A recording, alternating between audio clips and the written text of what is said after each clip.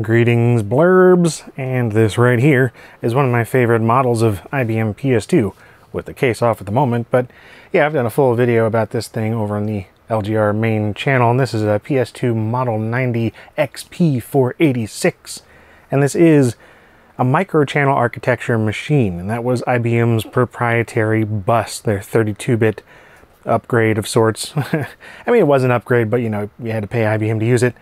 And so instead of using 8-bit or 16-bit ISA, or even ISA, which was sort of an anti-MCA thing used by all sorts of different companies, IBM went with microchannel architecture. And as such, it was more expensive and cards were not as common for it. So if you were wanting to use this nowadays for things like gaming or, you know, just whatever, just screwing around with different stuff, finding like sound cards, video cards, and things like that, that are not the few that IBM put out, or like Creative Labs had a Sound Blaster, and there was even an AdLib MCA card, but these are all exceedingly rare, like for things like that. You can find these kind of cards pretty much all day long, token ring adapters and all sorts of junk. Things that I'm not necessarily interested in right here. They got their uses, but not for what I want to do. I just want to play some stuff in a 486 on this PS2 because I like the machine. So, thankfully, there are some options that have come along recently to make that happen. And this one right here is an implementation, or really a derivative of one of those options, from Texelec. So this right here is the Resound OPL3 MCA, and this is an AdLib-compatible sound card for microchannel architecture machines like the one we have right here. I think it, for one thing, looks fantastic. And I did buy this myself. They didn't send it to me. It's not sponsored or anything. I just like their Texelec designs and the things that they offer. You know, this is a $60 sound card, which is so cheap compared to the real things, you know, like the Sound Blasters and AdLibs. If you can even ever find one for sale, they're going to go for an absolute ton. But yeah, this right here is derived from the PlaidBib by Tube Time. I actually heard about that, I think, last year, and was kind of keeping a distant eye on it. And I'm like, oh, you know, that'll be a cool thing. But then I noticed this was for sale on the Texelec web shop, and I'm like, oh, yeah, I'm going to buy it. So I did. Here it is. And so, yeah, check it out. It's got a YMF262 OPL3 sound chip on there. Oh, yeah. FM synthy goodness that you'd see in like a Sound Blaster 16. So, that's pretty much what this is. As much as I would love to use an original creative Sound Blaster, or even like a Sound Blaster 2.0 here, it's a 16-bit ISA thing, so no go. Not in this machine. There were PS2s with, you know, non-MCA, had ISA slots in those, but anyway, this is a cool option. And it's also worth noting that it didn't come with this back bracket here. I actually took it off of an old token ring card, MCA one, because you can see it has these little blue things here, and the back bracket on the PS2s, at least these, the MCA ones, are kind of funky, you know? Look at this. It's got all this going on. So the card is just a card on its own, but it comes with these holes that are specifically made to fit something like the token ring card if you have a donor. And I mean, who doesn't? If you're collecting PS2s, you probably got like 4 or 5 of them. I know I did. Anyway, so yeah, just took that, put it on here. It was a little tricky. I had to use some of these 4-40, like 1/2 inch, and then I trimmed them off. Screws there and a nut on the end, because they had these little like clamp down metal pieces holding this bracket on there. I found that a little tricky. So anyway, that's what this is, and that's why the hole here is kind of large for the 3.5 millimeter headphone or really speaker output jack right there. It doesn't quite fit, you know. This isn't made for it, but it does the trick and gives it so that we have a rear bracket to put in here. So let's do that. This will be interesting. I haven't actually tried it yet. I've never put a sound card in here because I never had one that was compatible until now. As far as I know, it will require just a little bit of setup. I mean, MCA is sort of kind of plug and play, but at the same time, you still need things like, maybe not the diagnostic discs. I don't know if this is the right disc, but you need discs to configure things in these PS2s. I also have this one. One of these will do it. Yeah, there it is. It requires running the reference disk for the system in particular that you're using, and the ADF file for each adapter installed. So there is a download for that ADF. So cool. We'll just use my reference disk in that file, and hopefully that'll be all we'll need for games and such. Let's get the Resound 2 installed. So that's going to go in here, where that's where I'm going to put it. Thankfully, it's all like spring-loaded thumb screws on this entire thing. PS2s are a pleasure to work on. Let me just move this out of here. Like even that, it's got a nice weight on it, just a clunk. Yeah, I don't know. I really like working on these. So I'm glad to actually have a card to put in here. And there is like the rear bracket for this. Look at that. It's like a, I don't know, like a miniature model train set construction piece or something. Yeah, it looks like you go on a crane, like a 1/100th scale. Anyway, so we're gonna stick this in here, or try to anyway. Hopefully I've gotten the bracket on there correctly. This is a first for me.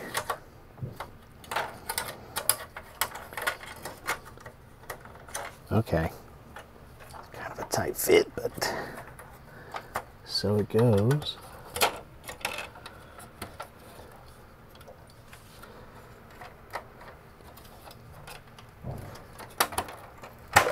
Aha.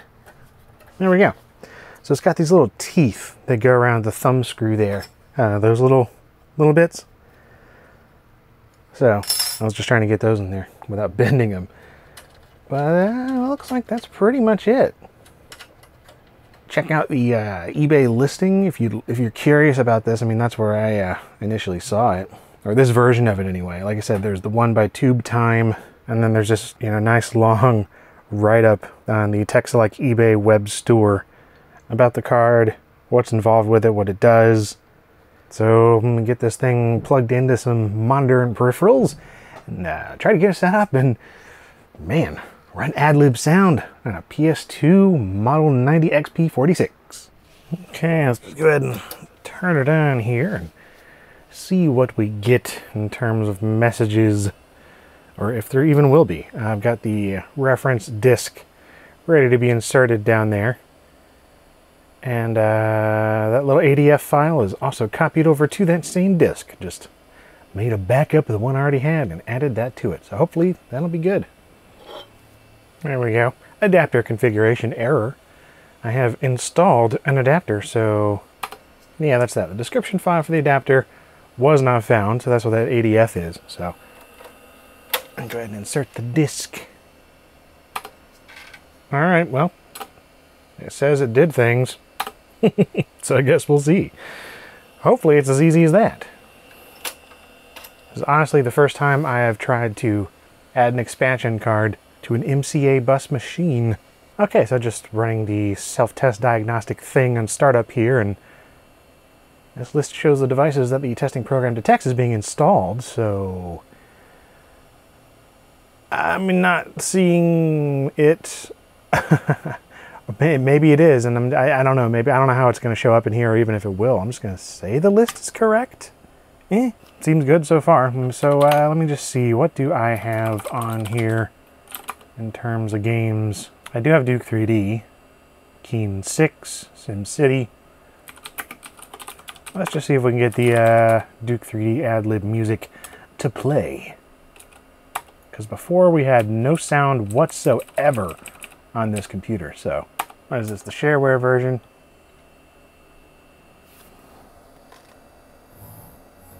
Hey, all right.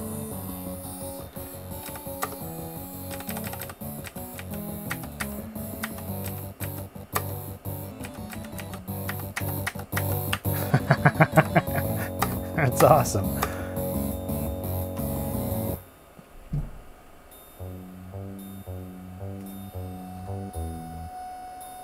Oh yeah, dude. This was absolutely silent before. No sound effects, no music. Of course, I still don't have sound effects because this is just an AdLib-compatible card. It doesn't do Sound Blaster PCM sound. But I mean, come on now, we got music.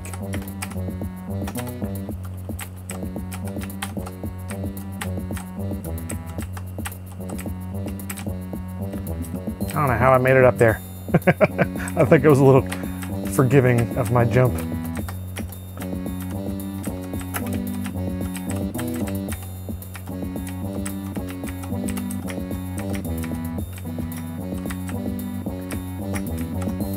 Excellent. Dude, that is awesome. Just straight up working. Good old shareware version.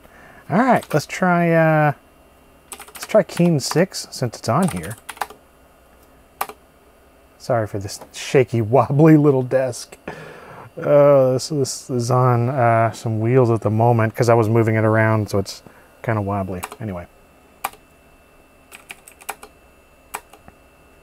So we should be able to get AdLib sound effects as well, so that's cool.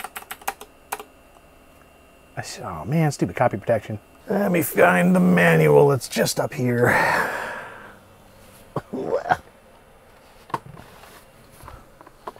There we go.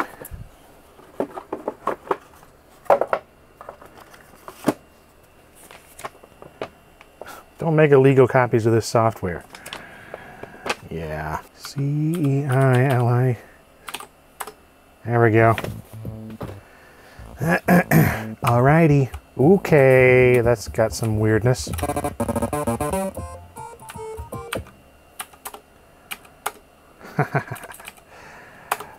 I wouldn't think it needs SVGA compatibility, but I guess it does.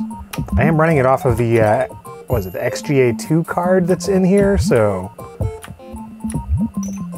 Anyway. Totally works, and it's fantastic. You hear that?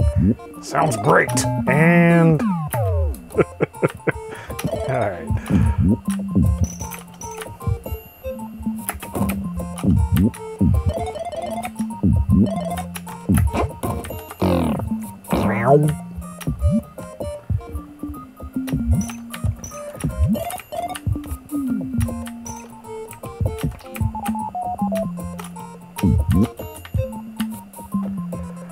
Of this trilogy of Keen games, this has got to be the one I am least familiar with. In fact, I've only ever played a few levels of it, I think. It's been, man, a couple of years since I've even played this one.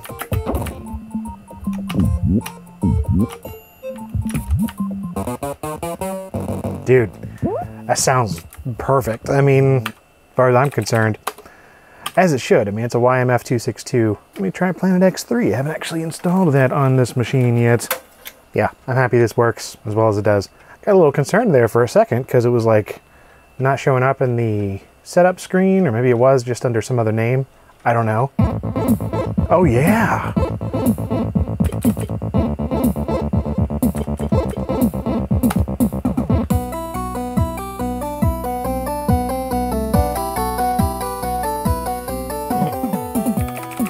So yeah, of course we do just have music here as well. Sound effects are like through the PC speaker, so let's just see if you can kind of hear that.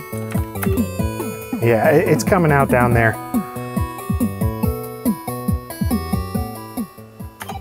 Yeah, there's the PC speaker down there. But we got AdLib music and it sounds fantastic.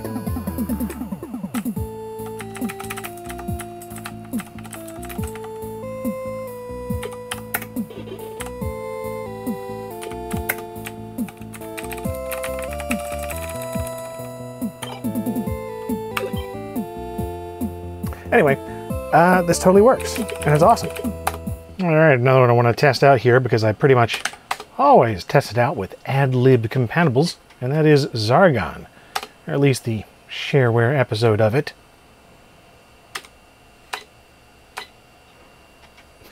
Intriguingly, it has decided that digital Sound Blaster sound effects are on, which doesn't have support for that, but okay.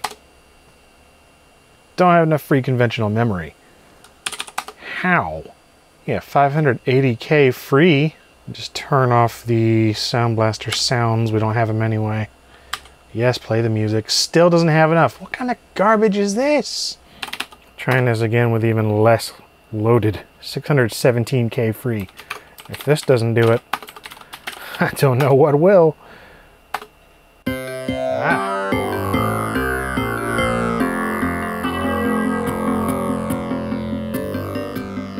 Nice. This game always runs a little loud with the AdLib, like pretty much full blast for what the card can do, but it doesn't sound like it's clipping or anything or distorted, which is good.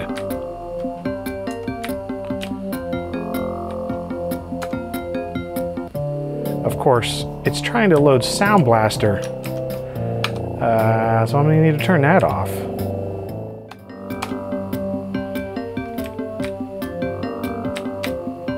There we go. No delay.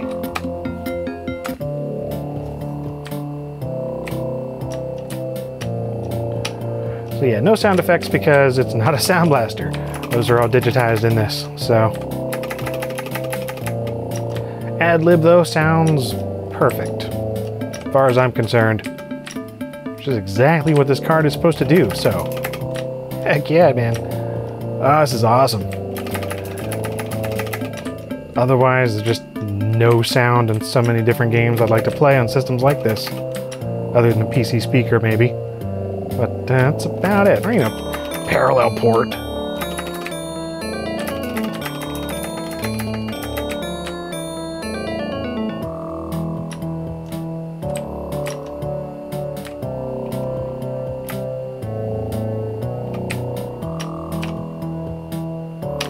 All right, I'm getting sucked into Zargon. Time to move on. There's one other thing that I was wanting to try on here is to see if it could do, okay, so, you know, AdLib typically is just FM synthy music and such, but it can also do like a sort of a bit banging type of method where you can get PCM sound effects. Stunt driver should let me do that. Let me grab that really quick. Okay, everything's installed. Let's see if it works. So we got the PC speaker doing the speech there, and copy protection, I think it's this. So sound, make sure that it is, yeah, because it's just set to PC speaker. Let's do AdLib card.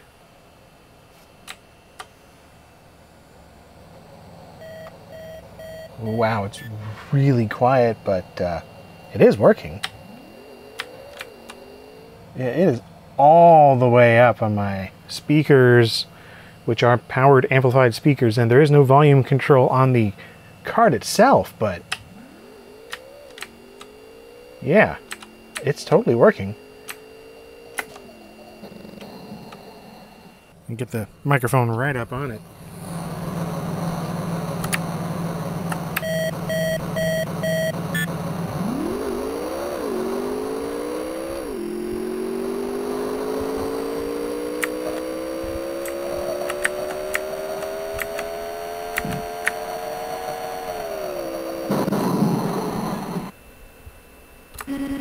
So yeah, it's working. It's just unbelievably quiet. There's no volume adjustment in the game. I'm not aware of a way to change anything in DOS because it's not relying on, like, you know, drivers or software to change the sound. Other stuff was fine. All right, well, that is it for this look at this card. It works. Does exactly what you'd think it would, which is great. Maybe a few, well, little quirks here and there with certain games, but that is to be expected regardless of your choice in AdLib card, often just down to the software itself. So anyway, do check it out if you're interested. It is a thing that exists. And that's it for this video. Thanks for watching.